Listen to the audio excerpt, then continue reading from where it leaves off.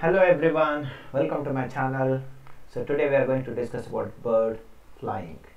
So usually we know that the aircraft or a flight, whatever we are witnessing today, so that is again a bio inspired by the flying of the bird, the mechanism, how exactly the bird flies, how does the aerodynamic property is is being studied in the bird, and also when it is taking flight it is folding its legs, and then while landing it is again opening the spreading the legs, and then it is landing. Similarly we can see our particular flights working, right? So that is again also a bio inspired, right? This model is all about studying the biological stuff and understanding the physics involved in it and the science involved in it, and you make a particular devices or a mechanism out of it. So in that the third topic is bird flying. First topic we studied echolocation, second topic photosynthesis,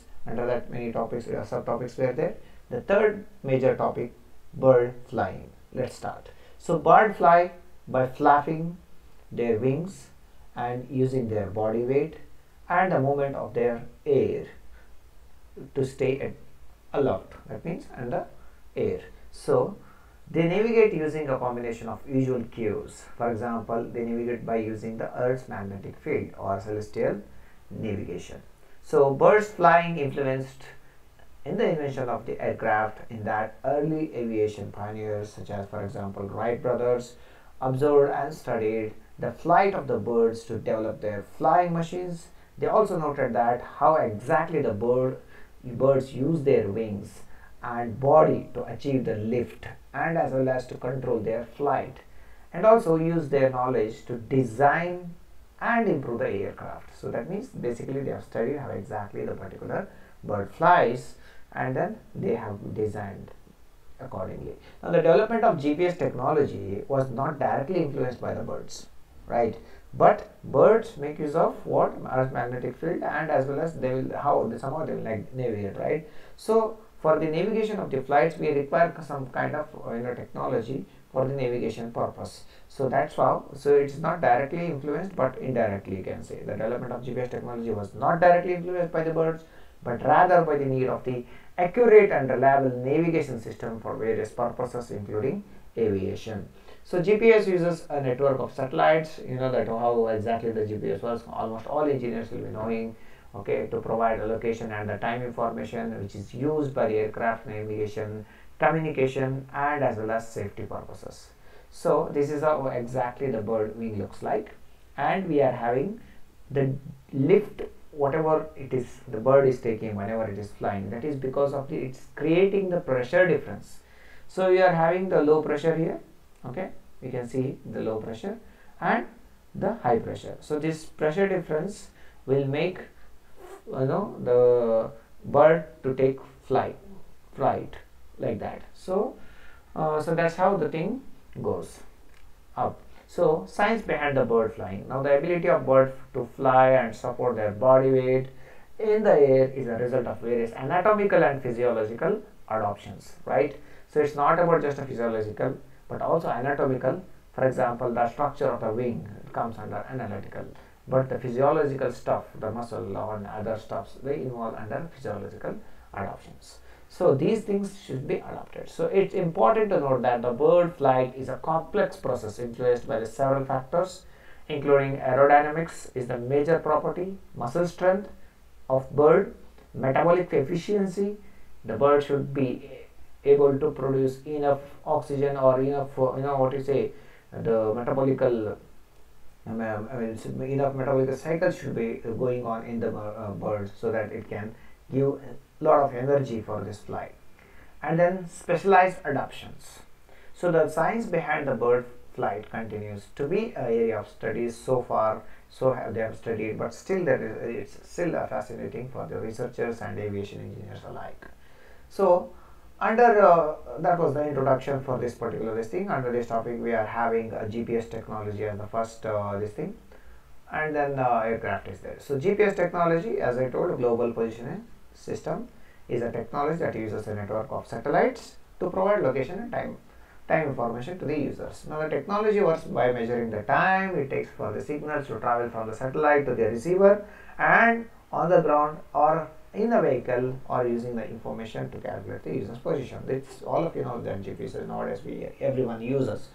Okay, so here are some of the key points. I am not going to explain all these things because these are very general points. You can note down or you can take a screenshot or whatever for your study purpose. So we are having the satellites. For satellite we will be using, and receivers, definitely the receiver has to receive the signal, and then control segment. The control segment consists of a ground, which is based on monitoring stations that track the GPS satellites, and then they will check for particular accuracy of the signals and then make its adjustment if it is needed. So then user segment, obviously user segment, what it consists of receivers, which is used by the individuals or even the organizations, like it can be the government bodies or space organizations like ISRO and NASA kind of stuff. See, that's how it looks like the satellite. This is a very common representation of GPS technology. We are having the control segment, what we just saw now. It's a satellite, and then it's like a bidirectional. Your signal is coming and going because it will act as a control segment. Okay, and then here user segment, where we are using, even our phone also is having a GPS technology now, right? So when we apply, when you want to go for somewhere, you will put a GPS, right? So that Google Map or any kind of GPS apps, that will show you the directions. They are not showing directly from the some kind of movement, but here there is a communication through the satellites and to the receivers and to the user segment.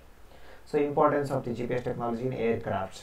How important this particular, why we are studying this GPS technology in this particular bird fly subject? Because the copied thing is aircraft, but aircraft needs GPS technology. Why? The reason is, if there is no GPS technology, then we can't trace whether the flights are what flights are going what area, or whether they are having the same line, all those kind of stuff. So it may lead to the flight accidents, and if anything happens inside the flight, we won't be knowing. So for communication purpose we can use, for aircraft to aircraft communications also you can use, also to the ground communications you can use, and then satellite positioning also you can use. So these all are the the importances. Okay, if any air traffic is there, that can be guided, and then all kind of stuff. Okay, even for weather control, if weather is too worst, we can cancel the flights. All those applications, GPS technology plays a very important role. So it is essential for aircraft navigation and guidance. Here is how it is used: positioning and navigation, all of flight planning. Okay, so the planning of the time and other stuff, and approach and landing, during approaching this particular land, and as well as during the land also it is very important, whether the traffic is there in that particular area and other stuff. And then air traffic management and collision avoidance and flight data recording. So next topic we are having aircraft technology. So aircraft technology has advanced significantly since the first powered flight by the Wright brothers in 1903. Here are some key points of modern aircraft technology. The first thing is aerodynamics, jet engines, and avionics, safety systems, automations. So aerodynamics, so far we have studied based on the way the bird shapes, the air is coming in and the thermal difference is creating. Whereas jet engines, it applies the Newton Third law, and whereas avionics, it's a combination of aviation and as well as electronics, so that most of the digital systems can be, digital technology can be involved. And safety system to reduce the risk of accidents, automation for the autopilot systems, and computerized flight control system. So biomimicry, we have wing design. So the wing is we are copying the same structure from the wing, and we are using. So this is how it looks like. You have a bird and you have a flight, and flap wing drones. So the researchers have developed drones that use flapping wings to fly and mimicking the way birds and insects fly. So what happens? This can be used for monitoring crops, wildlife, inspecting buildings, infrastructures, and search and rescue operations. So soaring algorithms, for example, soaring refers to the flight technique used by the birds. So here it's certain aircraft to stay aloft, so it's in the air, it should stay and travel long distances with minimal energy expenditure for these applications.